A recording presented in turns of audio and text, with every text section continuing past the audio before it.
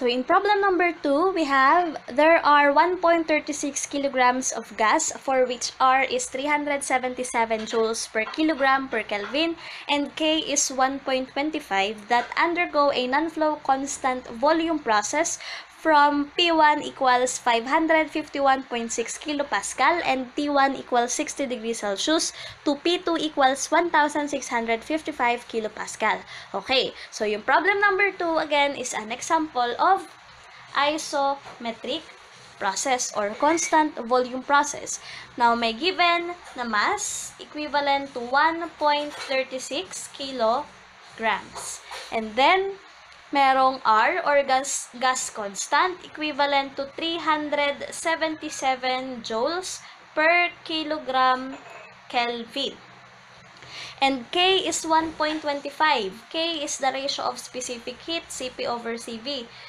So, walang unit yung K, 1.25. That undergo a non-flow constant volume process from 551.6 kilopascal, Cp1, and P2 is given 1,655 kilopascal. And then, given din si T1, which is 60 degrees Celsius. So, para tayo mamaya ay hindi na mag-convert sa solution, i-convert na natin dito sa given. Plusan na natin ng 273. So, kapag ang i-convert natin ay from Celsius, gagawin nating absolute, gagawin Kelvin, plus 273. So, si T1 in degrees Kelvin is 333 Kelvin. Then, during the process, the gas is internally stirred and there are also added 105.5 kilojoules of heat. So, may binigay na value ng heat which is 105.5 kilojoules. So, may Q equal to 105.5 kilojoules. Positive ang ating Q. Bakit ko nasabing positive? Kasi sabi doon, added heat. So, pag sinabing added, absorbed, gained, Q is positive. Kapag naman sinabing rejected, lost, yun ay negative. Okay, so ang tanong, letter A, determine, letter A, T2. Then, letter B, the work input, so work. And then, letter C, the change of entropy. Oops. Delta S, change of entropy. Okay, so let us start with letter A, T2. So again, ang pagkuha ng pressure, temperature kapag isometric process, ang gagamitin nating relation is yung P2 over P1 is equal to T2 over T1. Now, let us see kung meron bang mga given. So, ang nawawala ay T2. Walang T2. So, meron bang P1? Yes. Meron bang P2? Yes. Meron bang T1? Yes. Therefore, we can solve for T2. So, isolve natin dito sa baba. Ayan. Lusod ko lang ng konti.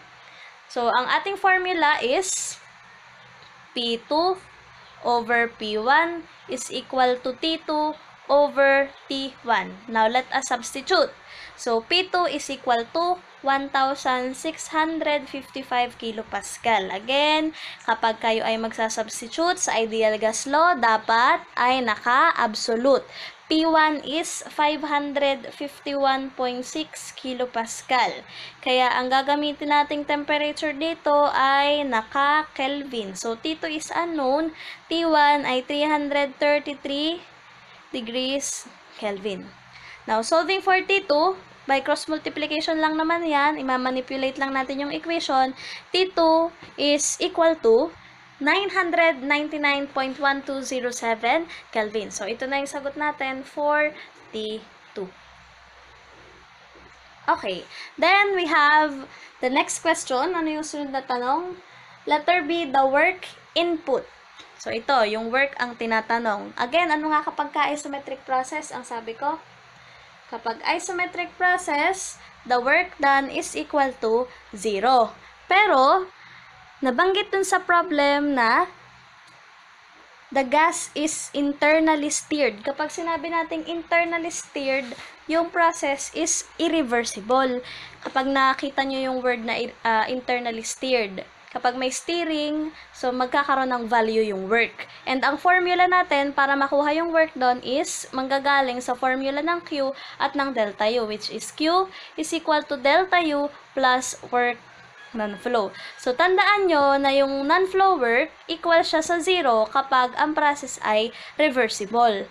While kapag naman irreversible, yung non-flow work is not equal to 0. Okay, so ano yung naging clue dito?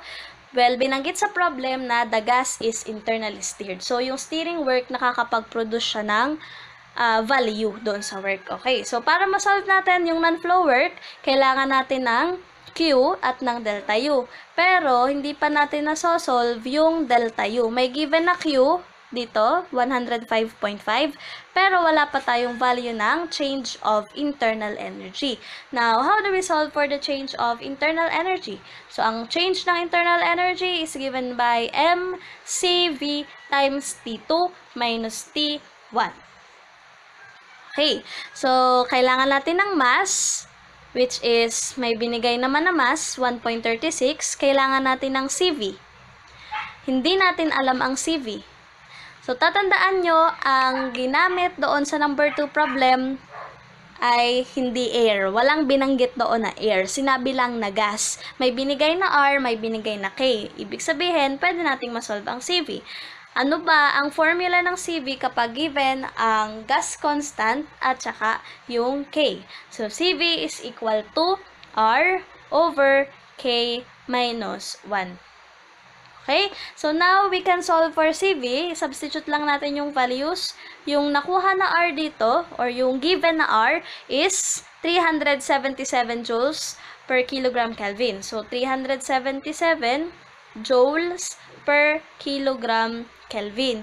And then, yung K is 1.25 minus 1. Now, computing for CV, lumalabas na yung sagot is equal 1,508 joules per kilogram Kelvin. Now, na nakuha na natin yung CV, pwede natin makompute ang change of internal energy. So, change of internal energy, again, is mCV delta T or mCV times T2 minus T1. Ayan, tabingin na. Okay, now substitute natin. So, si mass is equal to 1.36 kilograms. CV is 1,508 joules per kilogram Kelvin. And T2 minus T1, ang T2, ano nga ang value ng T2 kanina? T2 is 999.1207. At dahil hindi nakasya sa space na to, dito ko na lang sa baba isusulat ha. 999.1207 minus 333 Kelvin. So, nakamultiply ito ha. Makakancel yung Kelvin, cancel yung kilograms. Ang unit ng delta U na makukuha natin ay naka-joules. Okay? So, let us solve. 1.36 times 1508 times 999.1207 minus 333 is equal to ito. 1,366,133. So, ang laki. Kasi nga, ang unit natin ay naka-joules. 133.621 joules. So, para hindi masyadong malaki yung value, i-convert natin sa kilojoules. Ano ba ang conversion? Ang 1 kilojoule ay merong 1,000 joules. So, i-divide lang natin by 1,000. Kaya naman, i-move natin ang tatlong decimal place. So, 1, 2, 3. Ang sagot would be 1,366.13. Bakit itong kinancel ko? Ito dapat. Kilojoules. So, ito na yung ating change of internal energy. And, ang tinatanong pala is yung work input. So, work input, from this formula, isolve natin yung work input. So, Q is equal to delta U plus the work. So, yung work dito, yun yung work input. So, work is Q minus delta U. Okay. So, yung Q is given 105.5 kilojoules. Buti na lang kinonvert natin sa kilojoules kasi kilojoules pala yung U. Then, yung U, internal energy is 1,366.133. Mali na naman ang unit ko. 1336. Mali ang sulat ko kanina. Kilojoules. Okay, so yan. Now, ito ay may decimal point. Yan. Compute natin si work. The work input is equal to 105.5 minus the delta U. So, negative 1,260.6336 kilojoules. Ito na yung ating work input. Okay? Then, the change of entropy. So, how do we solve for the change of entropy? Delta S is mCv ln of T2 over T1. So, yung mass kanina is 1.36 kilograms given. CV, na-solve natin, 1,508 joules per kilogram Kelvin. Then, ln of T2 over T1. T2 is 999.1207 Kelvin over T1, 333 Kelvin. Okay. Now, let us solve. Delta S is equal to ito, 2,253.3697. 2,253.3697.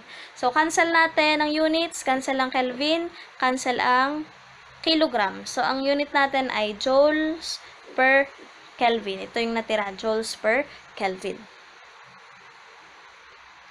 Ito na yung ating final answer. Kung gusto nyo i-convert into kilojoules per Kelvin, pwede naman natin yung i-move ulit ng 3 decimal places. Pero wala naman binanggit sa problem, kaya okay lang yan. Okay? So, next ulit natin would be sa next video na lang. So, that's all for now. Goodbye. Thanks.